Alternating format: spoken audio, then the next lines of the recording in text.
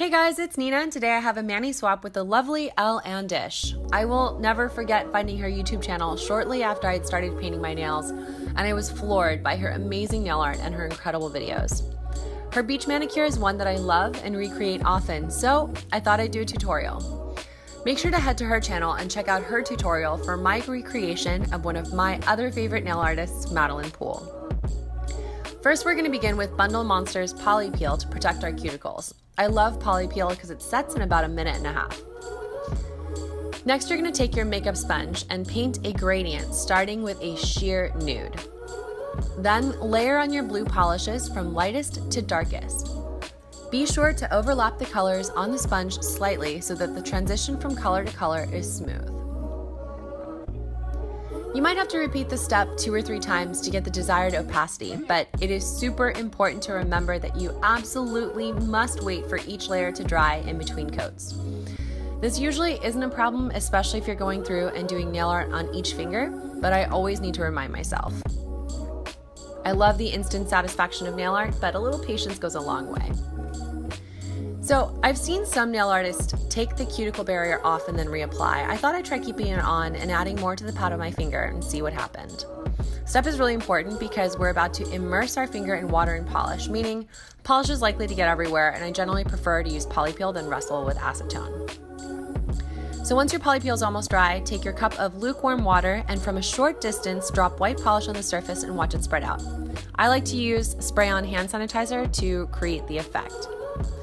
Spray the hand sanitizer and watch the polish spread out. Once the sanitizer has done its job, I like to take a dotting tool or a toothpick and spread the design out. This gives me a little more room to work. So now we have the hard part, finding just the right spot to dip. Once you've found a good spot, lay your nail on the surface and then uncrook your finger while it is still underwater. Don't breach the surface until you're sure you won't pick up another layer of polish on your way out. This is another benefit of spreading out the design. You might be able to find multiple spots to dip safely. I didn't get the pattern quite right, so I had to go back in and fill in a blank area of my nail.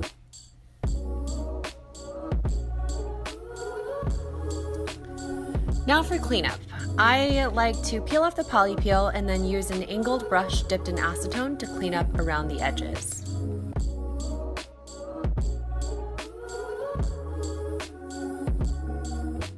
Using a textured tan polish, I used Zoya's Godiva. Paint the area closest to your cuticle to create the sand effect. I love Godiva because it has just the right amount of glitter in it.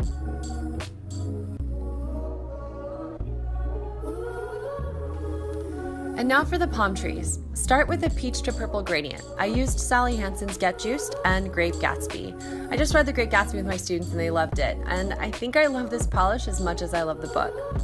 So next you're going to peel off the Poli-Peel and get ready to paint on the palm trees. Start with the branches and then paint the palm fronds by starting at the branch and bringing your brush downward.